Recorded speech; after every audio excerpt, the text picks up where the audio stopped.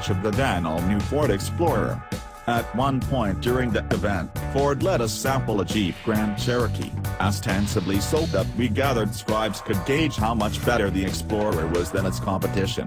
I'll never forget my driving partner, Pulitzer Prize winner and Wall Street Journal scribe Dan Neal, turning to me, a look of mischief in his eyes, and one of us saying, "Boy, that Jeep's pretty damn good, huh?" In other words, Ford's gambit was, as the kids say, a total fail.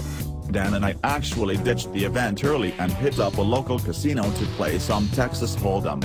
I won $100 if memory serves. Dan fared less well.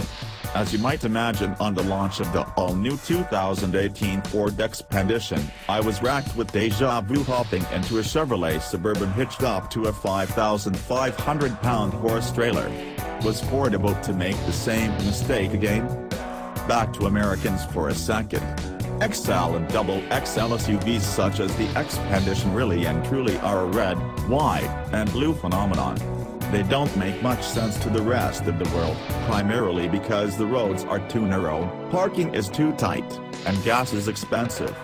Here, giant highways, ample parking, and, adjusted for inflation, gasoline costs as much as coffee filters. Judging by what I spend at Starbucks per week, gas is much cheaper than actual coffee.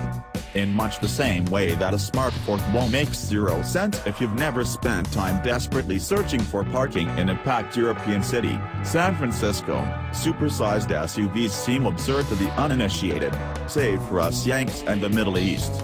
However, once you've spent time and big boy, you realize there really is no replacement for sheer scale.